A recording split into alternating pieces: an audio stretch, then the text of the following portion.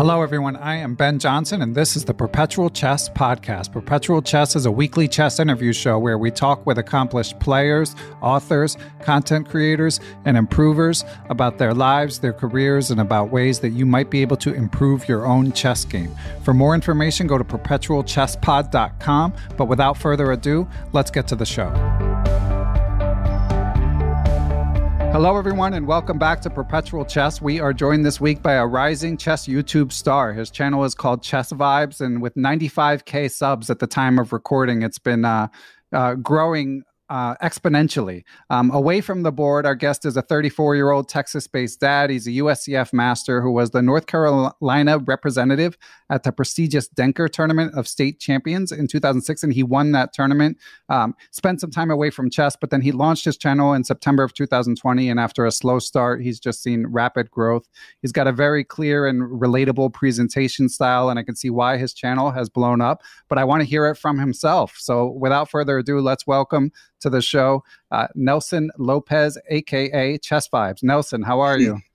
Good. Thank you, Ben. That's quite the introduction. Appreciate it. Yeah, well, I mean, it's quite the bit of success you've had, Nelson. So I just want to dive right in. We'll get to all the life chess chit chat later, but let's talk about your channel. So amazing success in a relatively short period of time. Do you have any operating theories? I mean, of course, your content is great, and I can give what I think are my own guesses, but what's your guess for why your channel has caught on when some others might be a little slower out of the gate, Nelson? Yeah, good question. So when I first started, I had no idea what I was doing. I didn't know anything about YouTube. I didn't even really know about recording. I was kind of nervous about the whole recording, throwing myself out there on the internet. It just seemed like a scary thing. But I just started with some basic videos, how to play chess. And my goal at the time was to just do 1% better every time. And so that's kind of, I think we'll talk about that later about the video, but that was my motto with YouTube, was like, all right, let's just, whatever I can fix from the first video, one thing, and we'll make the second video a little bit better than that one. And I just kind of kept moving forward with that. And then there was one video in particular, top 35 chess principles.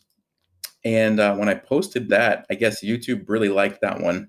And they started pushing that one a lot. I remember at the time I was about 5,000 subscribers, and then that one just took off, and I guess went semi-viral and just really gained a lot of subscribers really quickly from there. And so that was kind of my big breakthrough, I guess you could say.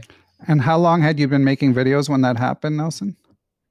I think it was about 5 or 6 months into the journey. Yeah. But yeah, very slow at the beginning. I mean, I remember days where I would post a video and it was like 3 views, and like, man, how am I ever going to make this work? But yeah, I did a lot of posting on Reddit, the chess subreddit, try to get some hits there, and it didn't really work out very well, but just kept posting videos. And yeah, that 35 principles one really took off. So amazing. Yeah. And I want to hear more about that. But like, first of all, Nelson, what was your motivation? Are you like a YouTube connoisseur? Was it like a rekindled interest in chess? Were you looking for a way out of your day job? Like what was the primary driver?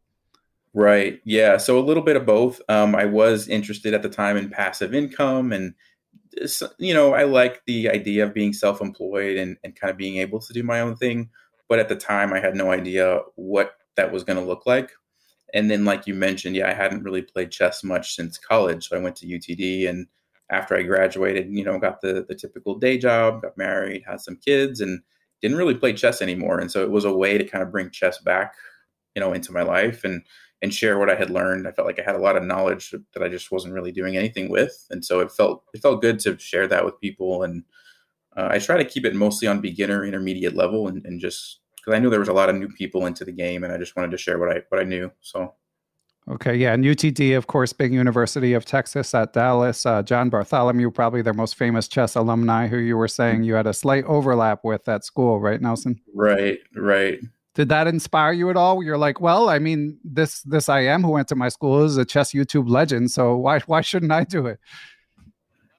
You know what? I didn't really think about it too much. It was just kind of like, let me just try this and see where it goes.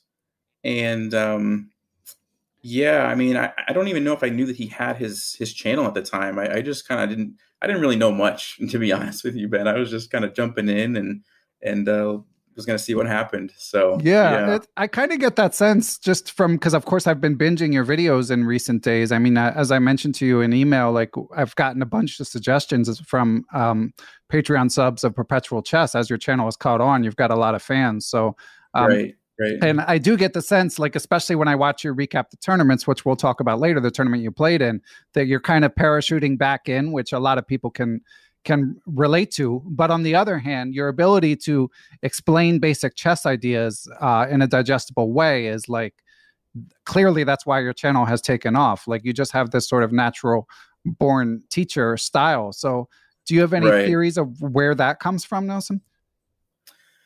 It's a good question. A lot of people have mentioned that. I think one thing growing up, I've always been kind of sympathetic towards other people, and I think that plays a role when I'm teaching and explaining.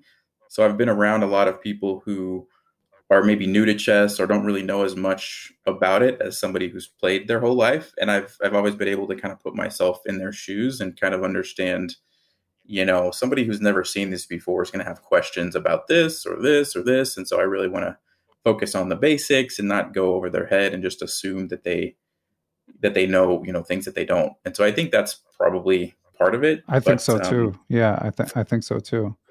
yeah, Yeah, and they advise like when you're writing something, they might advise like think of a specific person, that you're targeting, like because hmm like that way it can exactly who your audience is. So, do you have someone in mind that you're presenting to, like a less experienced chess player that has some knowledge, or does it more sort of a general think of the audience when you're crafting your videos?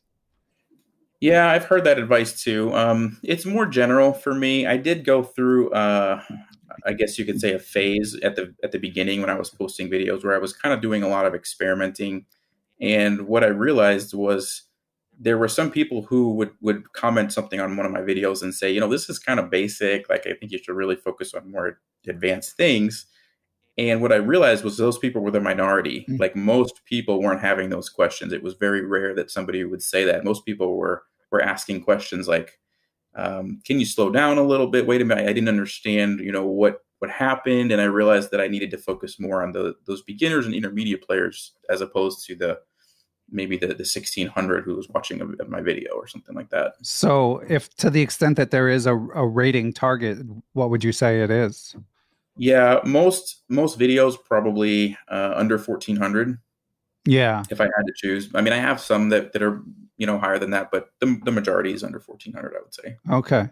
And Mhm. and again, great presentation style, very good at breaking things down into sort of simple lists of rules and stuff like that. Like what frames your own chess knowledge? Do you have any favorite books? Did you have an influential coach? Like where do you think you got this information that you're able to dispense from? Right. Yeah. So growing up, my dad just taught me, and he was decent, but he never played seriously. He's probably I don't know if I had to guess, maybe like 1200 player. He didn't ever study or anything. He just taught me. And I, growing up, didn't really have a coach that we paid for. My parents couldn't afford that. But I had one really good friend of mine. Shout out to Rodney if he ever hears this. But he was a 2100 who kind of just took me under his wing when I was a kid and volunteered to teach me some basic stuff. And so I learned a lot from him. And then just playing and practicing. I didn't really read too many books. I remember I had a Bishop B5 Sicilian book. Which you still stand Uh, for, right?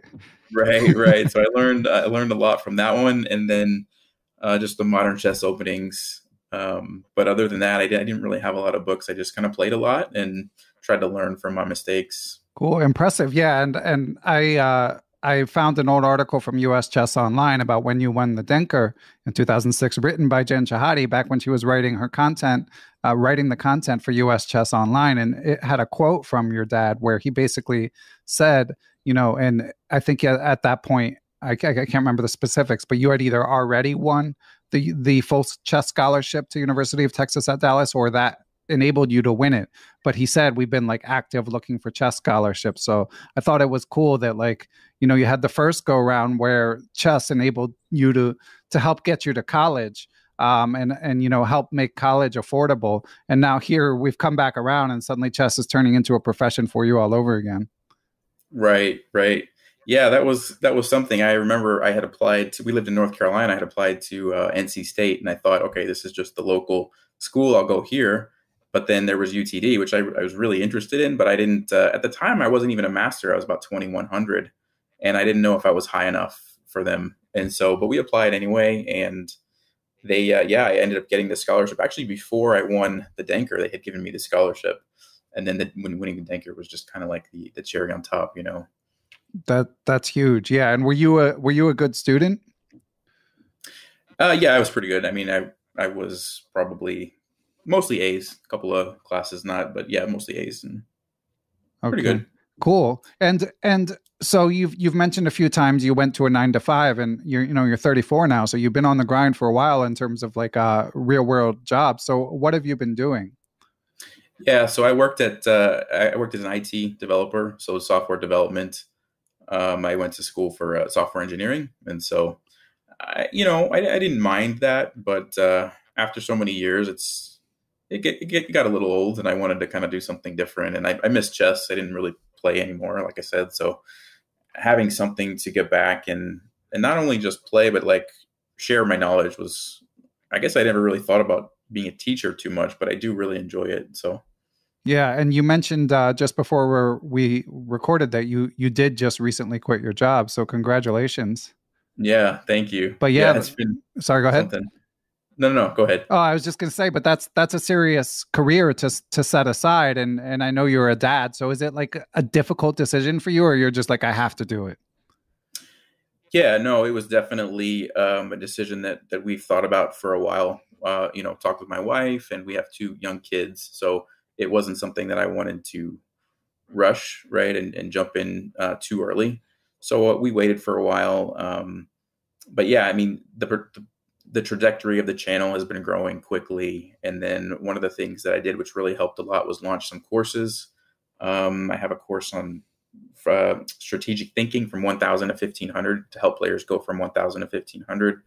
And then another one I just finished on the King's Indian, like an in-depth guide to that. So that really helped with as far as pay the bills and see where the income was at. So, but yeah, it's very exciting. I mean, I've loved it so far. It's only been about a month or 2, but I've really enjoyed it so far. It's such an awesome story. Congratulations, man.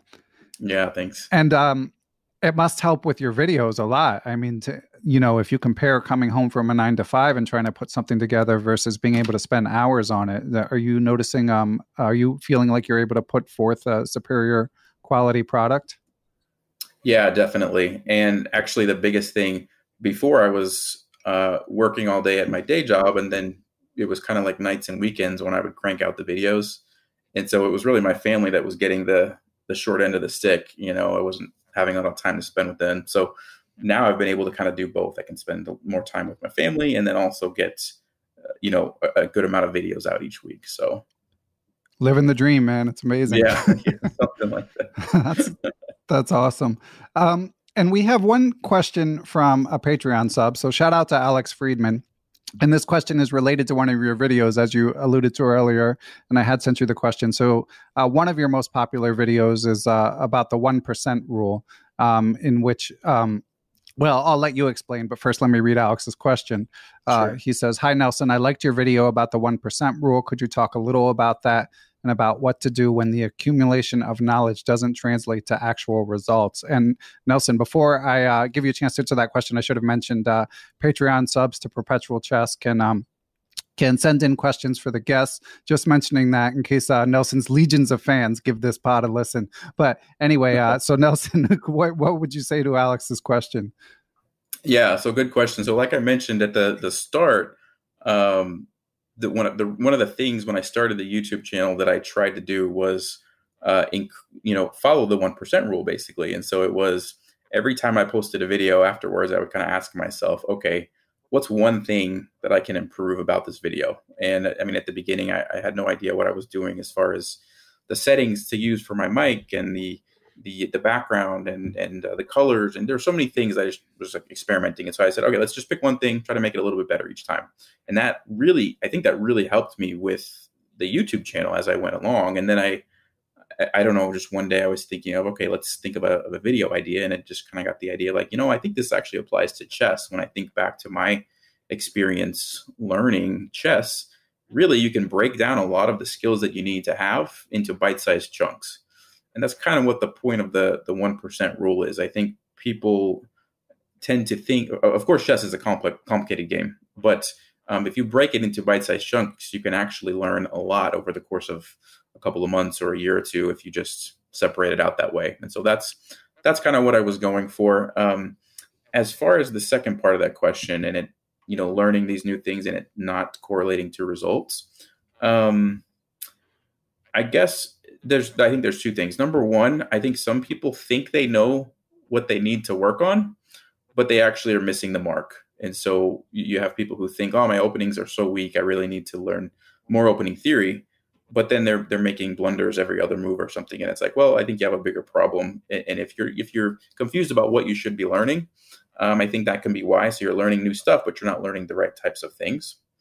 So that's one thing. And then the other part of it, I think, is, chess is complicated. I don't mean that the 1% rule to be like, oversimplifying chess. I think you do have to spend a lot of time learning a lot of different new things. And over time, you gradually will start to see those results. It doesn't really happen overnight. So. Yeah. And I want to get back to the last part of Alex's question, because I do think it's valid.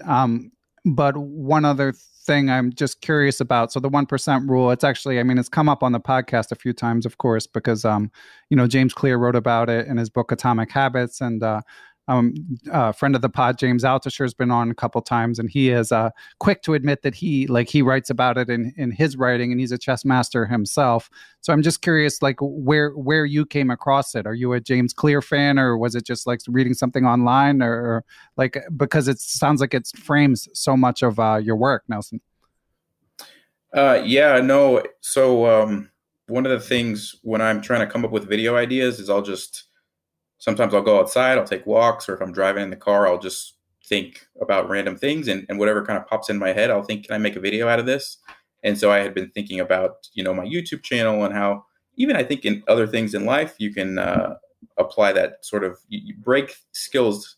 If you break complicated skills down into parts, that's how you can really learn complicated things. And so I just thought, hey, this applies to chess. So no, I didn't really get it from anywhere else other than that, just kind of thinking through those things. So you named it the 1% rule on your own, independently? Correct. Wow. Yeah. That's amazing. Because it's in the cult. I'm not calling into doubt what you're saying, to be clear. It's just it's interesting how that works. It's in history, there's also many examples of things being invented by two different people in different places. But yeah, and James Clear likes to give the examples of compound interest, where if you're getting better at something, and James Altucher quotes this in his book Skip the Line, where if you're getting 1% better at something every day, then after a year you're 37x better at it. These crazy stats. But anyway, right. More importantly, I want to bring it back to Alex's question, because I think James Altucher himself would concede that there can be a disconnect when it comes to chess, because as Alex alluded to, I think we all often feel especially as you get more advanced, you're gaining knowledge, but it's not necessarily translating to better results. Does that resonate with you? Yeah. And I've even experienced that myself, where I'll spend several hours, let's say, learning a particular opening, or working on a particular tactic or whatever, and I feel like I've learned a significant skill, but then I go and play some games, and it's yeah, I'm still losing. I'm not winning more games based on this, and I think that's where it comes back to trying to think of a good example. I think you just got to keep at it, and you got to keep adding those skills, and eventually it at some point it clicks, and it's okay, now I'm starting to see results, but I don't think it happens right away. Yeah. And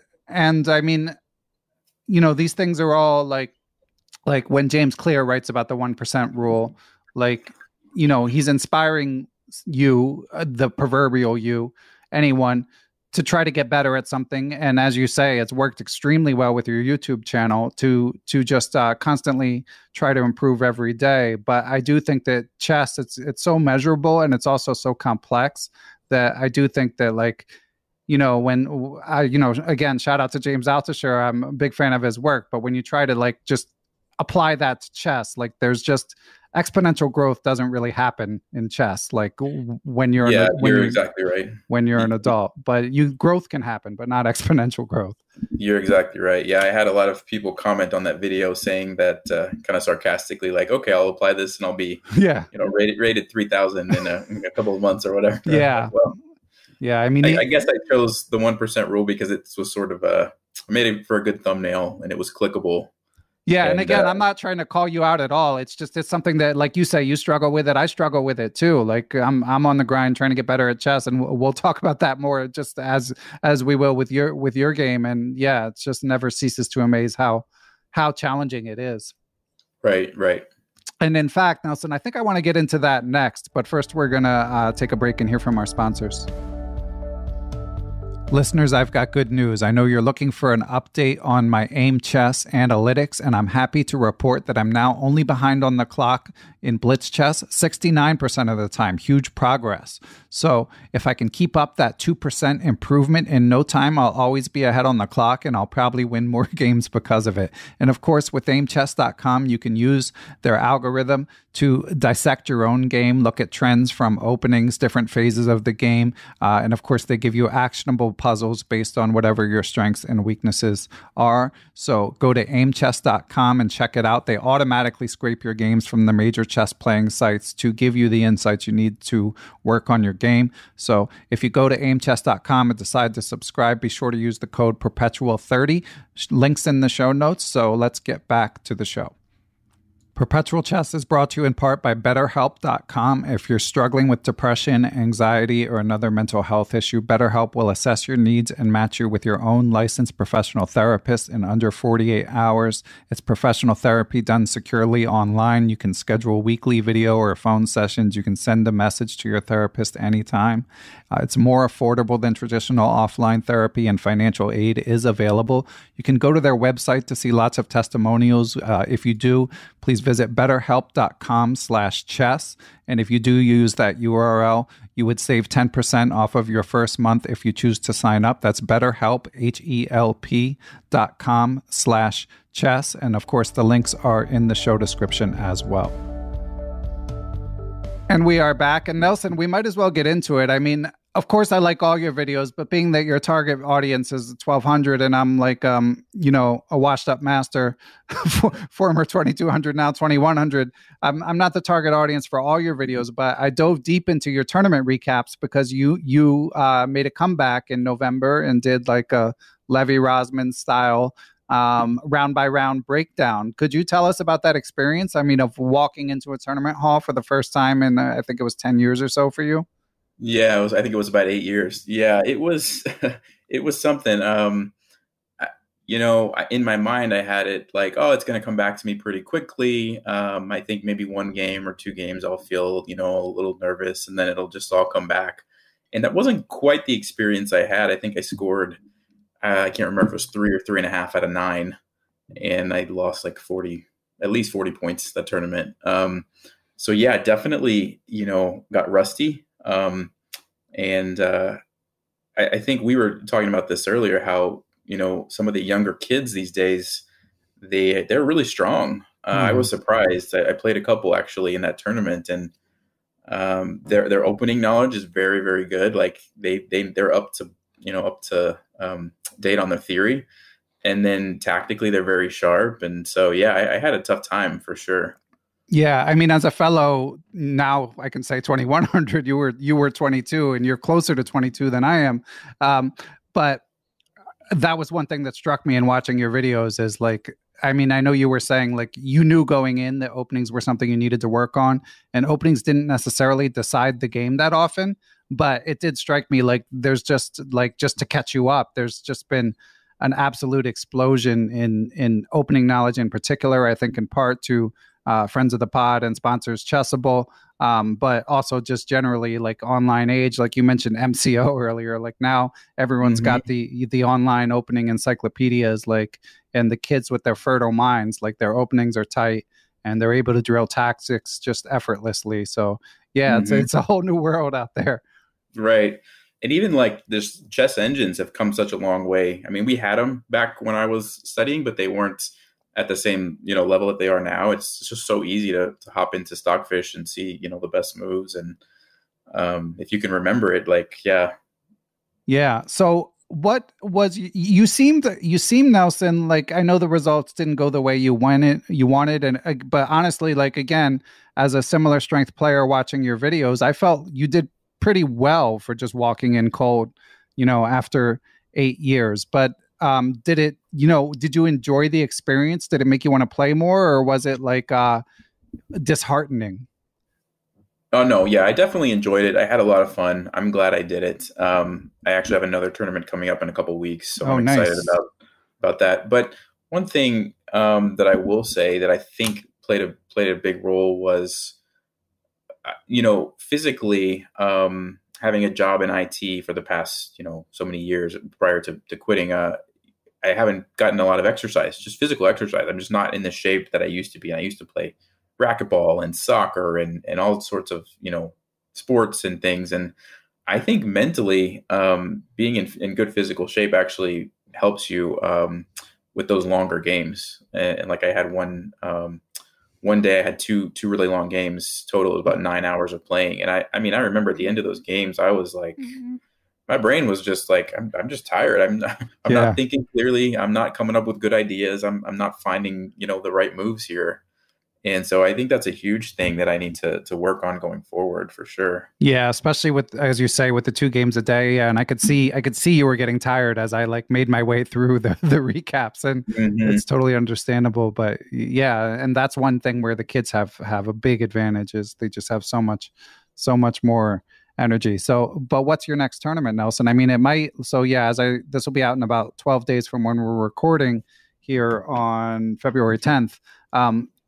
But I'm curious where you'll be playing. Yeah, so the next tournament is the Southwest Class tournament, and it's another 9-round tournament. Wow. So it's going to be very similar to the last one. I think 2 rounds most days, and so we'll see how that goes. I will say one thing too that's been a challenge is doing the recaps in between. Yeah, is tough, because one thing I used to do prior is I would, like, after my round, I just go back to the hotel, take a nap, rest up, get some food, and now I have to get, do the recap and stuff. So that's also kind of makes it a little bit difficult. Yeah. And from a content perspective, I was talking about this with Kostya Kavutskiy of Chess Dojo recently, because he does amazing recaps, but he also struggles with, like, I'm there competing. I'm trying to win this tournament, like, right. Like, what are my priorities? Right. And so my question for you is, like, how was it from a view count perspective? Like Levy, like Rosman, when he does his recaps, they're his most popular videos. I mean, so I think that he feels like he can't set it to the side, whereas Kostya, YouTube is like a good side hustle for him, but he's a chess trainer first and foremost, and those tournaments are a big commitment. Like, so where are you coming down on this? Is your first priority going to be the YouTube channel, or is your first priority going to be like maximize your results? Yeah, so I think right now the first priority is the YouTube channel. Yeah, and we'll see. I mean, I'm definitely going to try to win. I'm definitely going to keep competing. But yeah, right now, since I just quit my job, that makes sense. Focusing on the finance side right now. But yeah, that makes sense. And again, the trajectory is huge. So how were the views on those compared to like your general instructional videos? Yeah, they weren't as much as some of the other more popular. I noticed. Videos. Maybe 10 to 20% of the total subscribers, which is not bad. My loyal fans were watching, but right. And yeah, the comments, not like Levy's. The comments seemed like effusive. Yeah, very supportive. Yes. Yeah, but I mean, I was thinking about why that might be, and I think part of it is, as you mentioned, your target audience is 1,200. Levy, if I had to guess, I mean, he could answer this better, but I would say his target audience is maybe 15, 1,600. I mean, also obviously his presentation style. Like I love all the swings. I mean, generally, obviously he's entertaining, but when he does the tournament things, he'll always be like, and then he hit me with this, and like, Right. and the sort of like outsized reaction to this move, which I find very entertaining, but I also think it makes it more relatable for the audience. Like he really, illustrates the conflict that a tournament player feels more than other presenters. But anyway, that's a long way of saying I think part of it might be that like you're playing at a level pretty far beyond your audience. So you do a great job explaining things. Like I'm really impressed with like how you know when to point out a basic tactic and stuff like that. But I still think maybe that's part of it. But like as a fellow content creator, I definitely think you got to give it more than one shot as you're doing. Yeah, for sure. I think you're right on with that. And then I could probably work on my thumbnails a little bit too. I just had the the hotel background, Yeah, So, I'm jealous of YouTube creators in some respects, but when it comes to thumbnails, I'm just like, man, I'm glad I don't have to deal with that crap. And I do post my audio only podcast on YouTube. Shout out to anyone who consumes it that way. But yeah, I just mail it in on the thumbnails and everything. Like it's just not my priority. Right. Sure.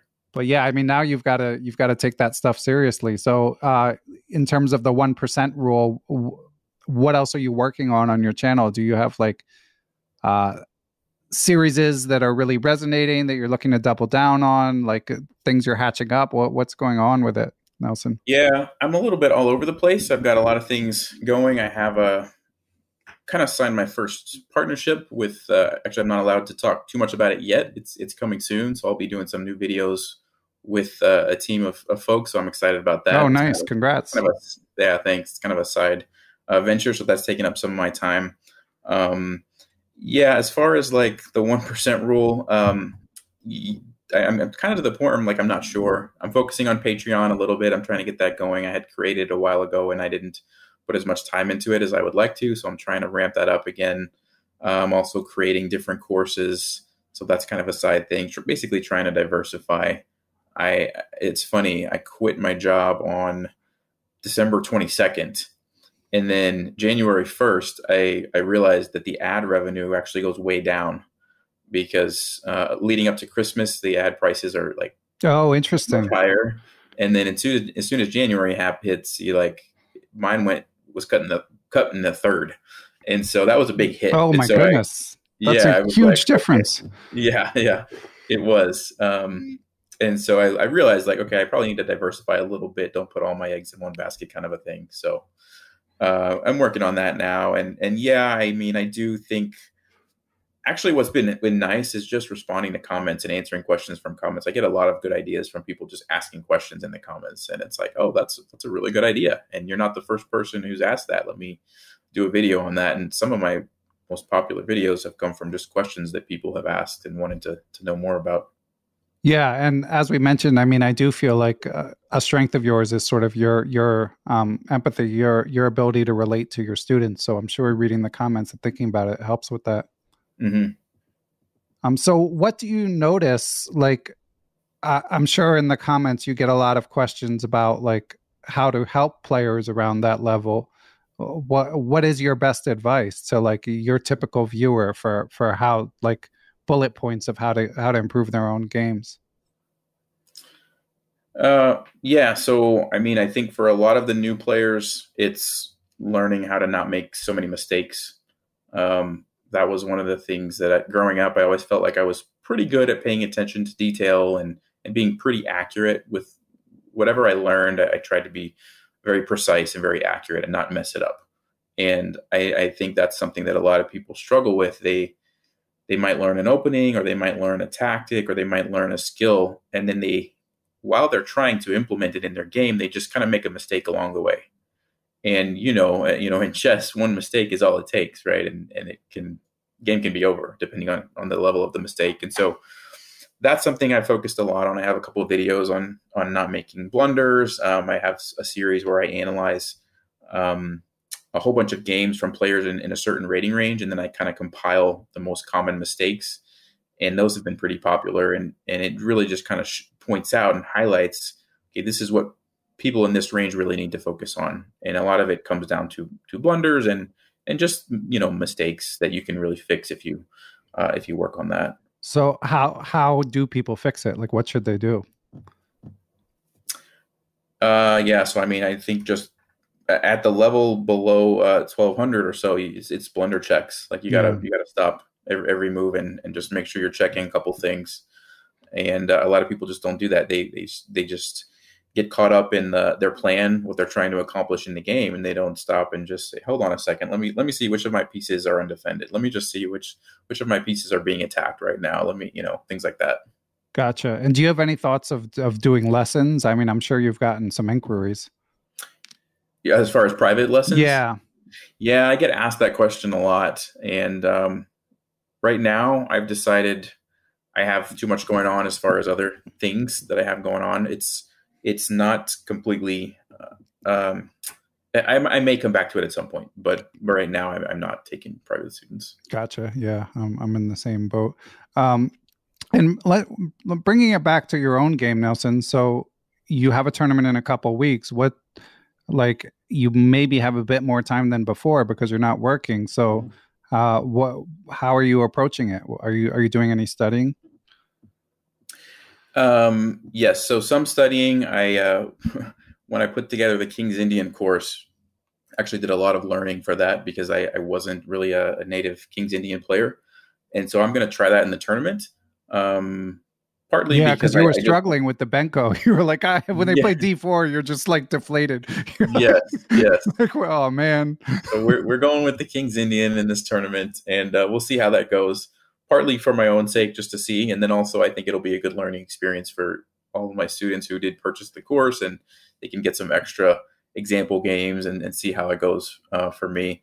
So I'm doing that, and then also I'm really focusing on the like I mentioned, trying to get in better shape. So I've been doing some exercising, working out, trying to make that more part of my routine. That's good. Yeah. With a 9 to 5, it's so hard. So I'm sure you appreciate the additional time. What's your exercise of choice?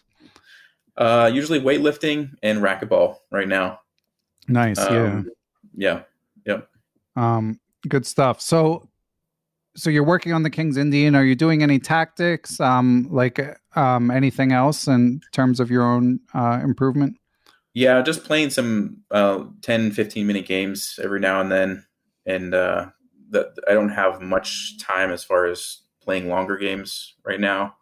We have two toddlers, and so it's kind of crazy at home. And when I do get a long stretch of quiet time, I usually try to record a video. So I got to squeeze in those 10, 15-minute games, but I have been practicing that way and trying to just analyze and figure out, what am I doing wrong? Why am I losing?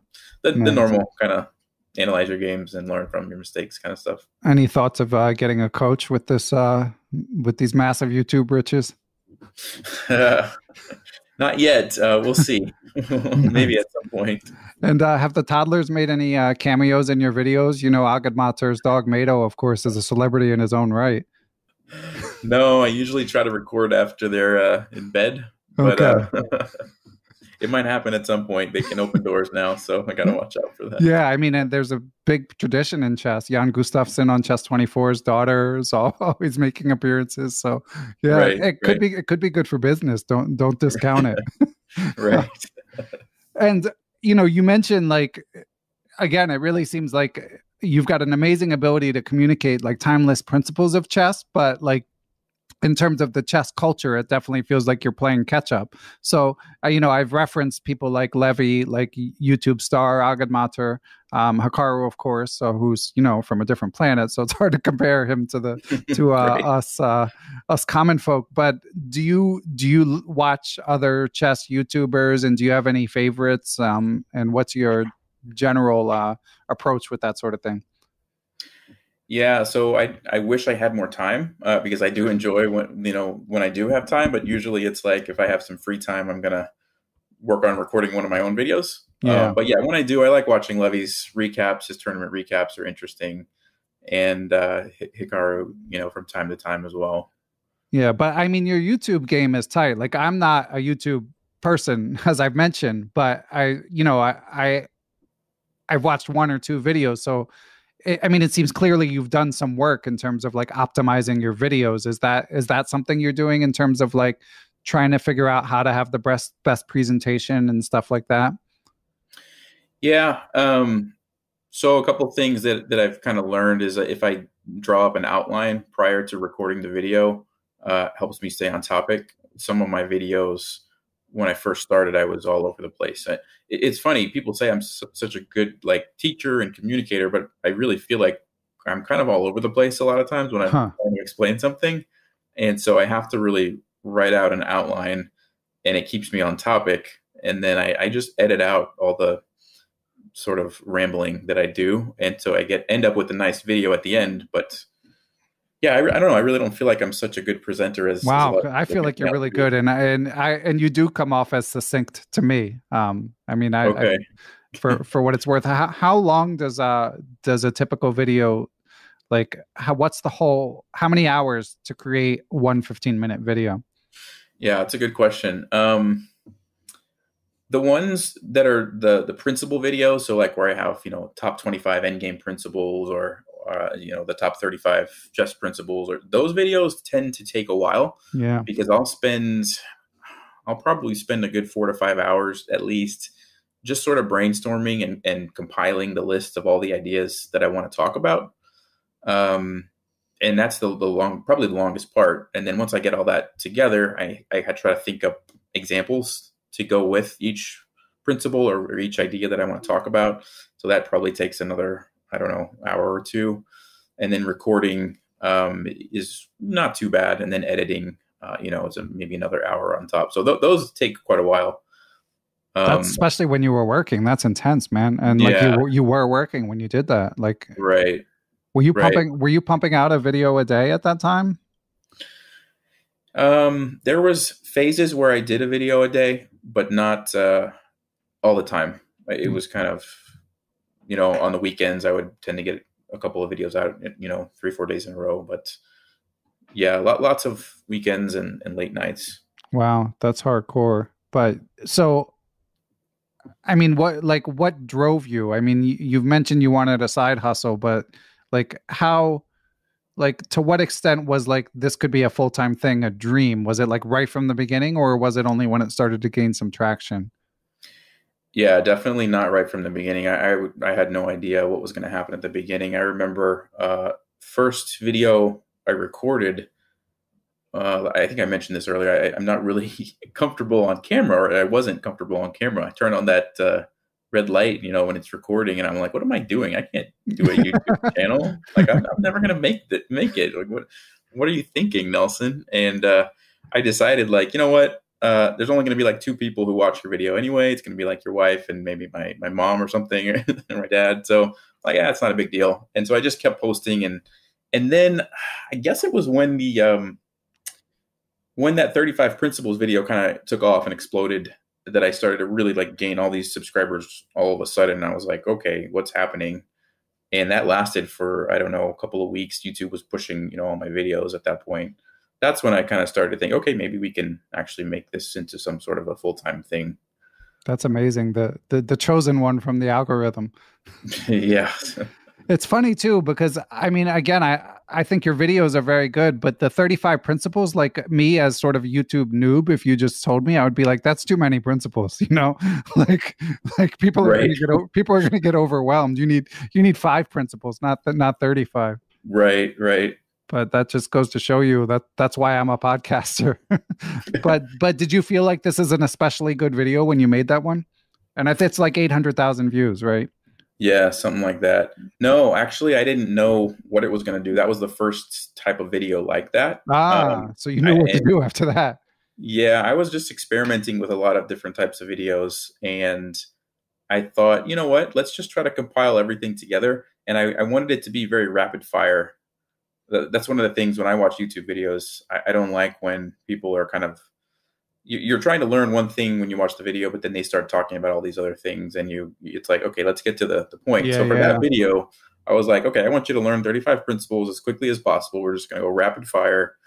one, two, three, four, five, all the way, through. And I think if I remember, that video is only like 20 something minutes long. So it's like less than a minute per principle. And so I think people really just like that there's not really any downtime in the video. And I know the YouTube algorithm, the longer people watch your videos, the more likely they are to be pushed. So I think has a pretty high Interesting average view duration on that video.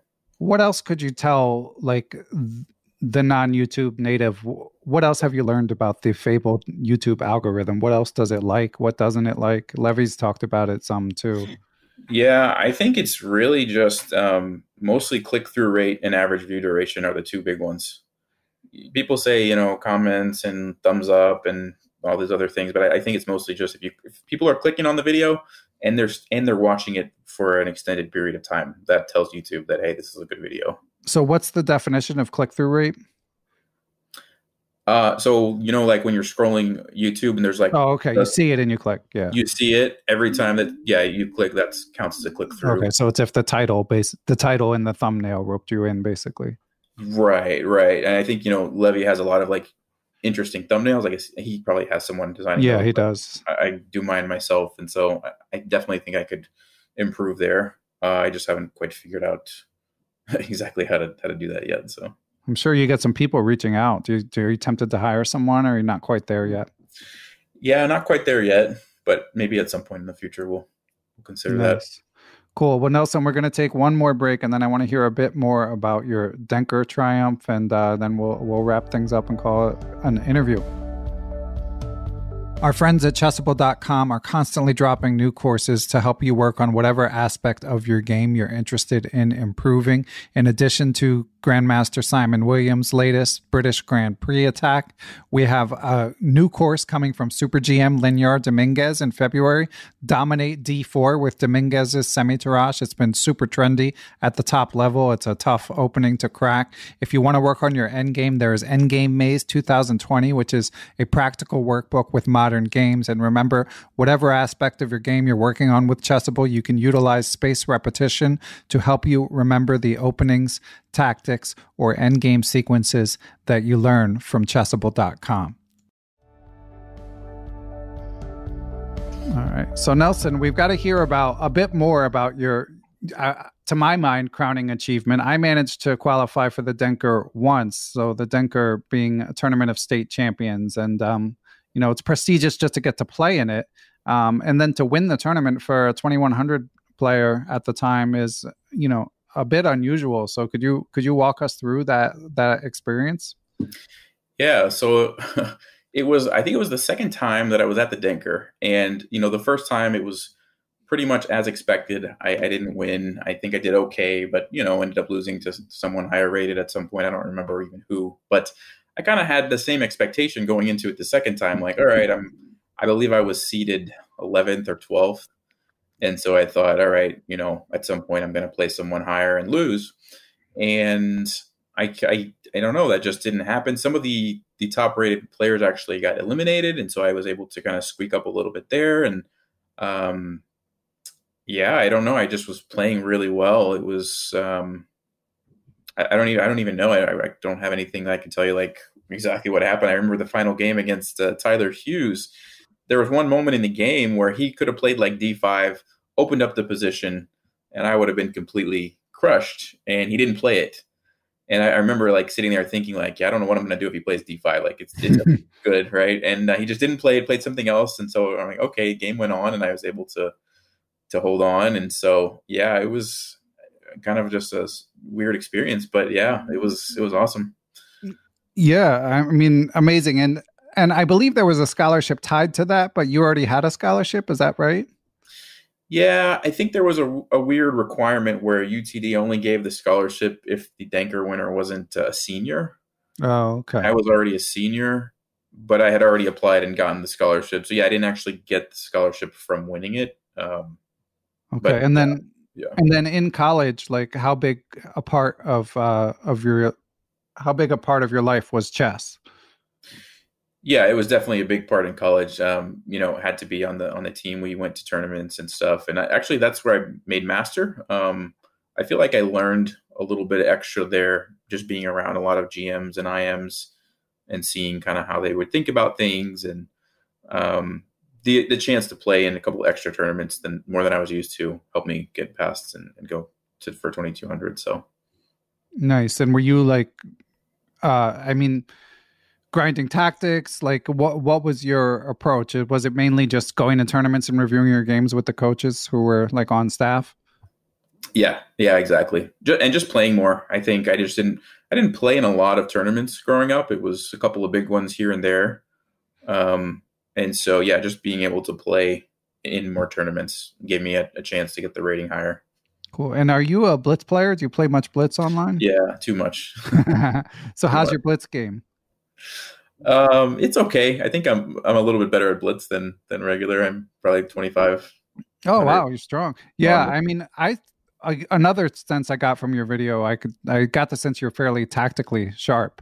Do you think that's fair, like for your rating? Yes, probably so. And like I said, when I was younger, I was in really good shape, and I felt like I was just mentally very sharp. As now, I'm working on getting back there. Yeah, I mean, well, 2500 Blitz. I mean, especially if you took some time off. Were you playing like when you were working full time? Have you been playing online in your spare time, or were you like cold turkey for a while? Yeah, I didn't even play a single game of chess for probably a couple of years. So and then you got back into it, and now you're 2500 Blitz on chess.com? Or? Yeah, I've hit that. I don't think I'm 2500 right now, but still, yeah, I've hit that. Bullet maybe it's 2500. So yeah. Oh man, you still got the bullet skills too. I'm too old for bullet. I'm retired. Yeah, it's more instinct. I don't really think too much. I just go with my instincts on that. My instinct is to hang a piece, unfortunately. It doesn't work for me. Cool. Well, and you mentioned you're not like a huge, you weren't a big book reader, but I'm sure you've read a chess book or two, Nelson. Do you have any favorites that I'm sure your viewers are asking you, what do you recommend for them in terms of resources beyond your own courses and videos? Sure. Yeah. So Yasser Sarawin, or I'm not sure how to pronounce his last name, Sarawin, but his chess endings, winning chess endings, that was really helpful growing up. That was the only end book I think I read, an end game book that I read, and it was very helpful.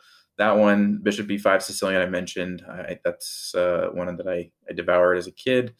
And then, just MCO, and then maybe fundamental chess openings probably would be the ones that I would recommend.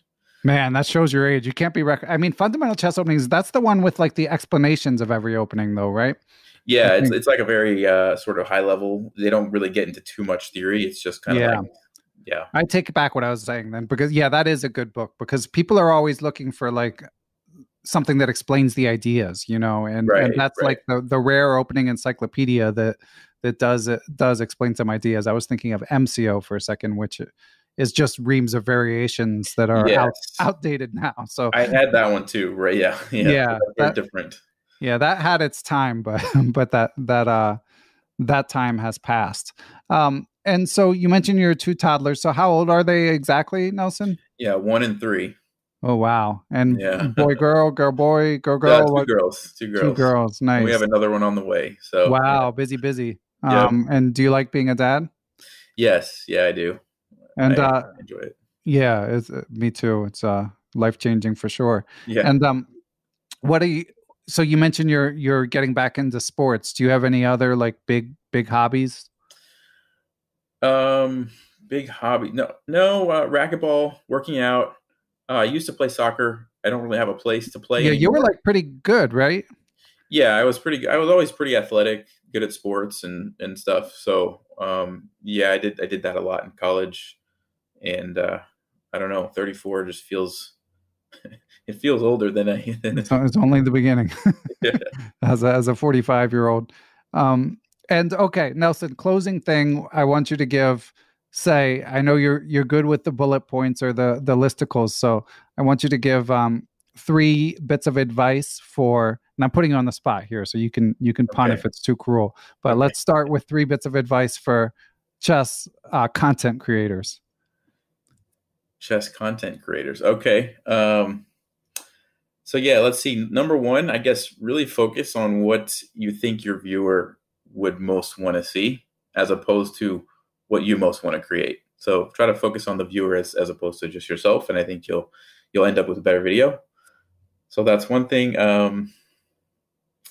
Yeah, I guess I already mentioned it, but the 1% rule. It's okay. It doesn't have to, these are your top 3. It's okay to repeat yourself. Try to just improve on one thing each time. And that helped me a lot because it simplifies it. You don't have to fix it all at once. You fix one thing at a time and you just keep cranking away. And then the third thing, I guess, just enjoy, the process, because if you take it too seriously, and you can get burned out, and you get caught up in like chasing the numbers, and there's always going to be someone. Yeah. There's always going to be someone in front of you, unless you're Levy, I guess. But for everybody else, you're always going to be chasing someone, and so just kind of enjoy and be thankful for where you're at, I guess I would say. Yeah. Yeah, that's good advice. I'm lucky that podcasts aren't like as directly measurable, so I don't have to worry about that stuff as much. But it's definitely good advice to focus on your own product and yourself. All right, and last but not least, I mean, we already covered this some, but like three bits of chess advice that you could give as a parting wisdom, Nelson. Yeah. So number one, I mean, just have fun, enjoy the game. I think you'll learn more, and it'll just be, a lot of people get caught up in the ratings and winning streaks and losing streaks, and just have fun, enjoy the game. It's a beautiful game, enjoy it, and that's number one. Let's see, number two, don't give up. It's also a challenging game, and you got to stick with it. But most people who stick with it do eventually see improvement. And I guess number three is go check out some ChessVibes videos. Maybe they'll help you. I don't know. Excellent. Yeah. And sign up for the Patreon, and, check out the courses if they enjoy it. Yeah. Awesome. Well, Nelson, I mean, it's really a great story. It's great to see your success. And looking forward to see what else you can cook up in the coming years. All right. Thanks a lot, Ben. I appreciate it. Thanks. And I'm guessing. Oh, sure. My pleasure. And I'm guessing sub on YouTube is the main point of contact for you, right? Yeah, exactly. Yep. Oh, and I did want to ask you, sorry, we're saying our goodbyes, but I mean, so many YouTube people end up Twitch streaming and vice versa. Any thoughts of firing that up or no? Yeah, it's definitely on my radar. It's hard right now with the kids because I don't have a lot of time when I can do that without them running around in the background. But again, that's a feature, not a bug. Right. Maybe I can try it one time and see how it goes. But we'll see. Okay. All right, man. Well, congrats again, and thanks for taking the time for the interview. I enjoyed it. All right. Thanks a lot, Ben. Appreciate it. Thanks to everyone who helps make Perpetual Chess possible. Big shout out to my producer, Matthew Passy. I'd also like to thank the Blue Wire Podcast Network, with whom we are proud to be affiliated. Be sure to follow us on social media, Beneficial1 on Twitter, at Perpetual Chess on Instagram, or you can join the Perpetual Chess Facebook group. You can email me, ben@perpetualchesspod.com. And of course, last but not least, I'd like to give major thanks to the Perpetual Chess Patreon and PayPal supporters. Those who choose to join that community based on their level of support can do things like submit questions for guests of the show, have access to live Zoom Q&A lectures with grandmasters who often have appeared on the show, going over chess games, answering questions, stuff like that. And you can even get access to ad-free Perpetual Chess if that's your preference. But most of all, thanks to everyone for listening, and we will catch you all on the next episode.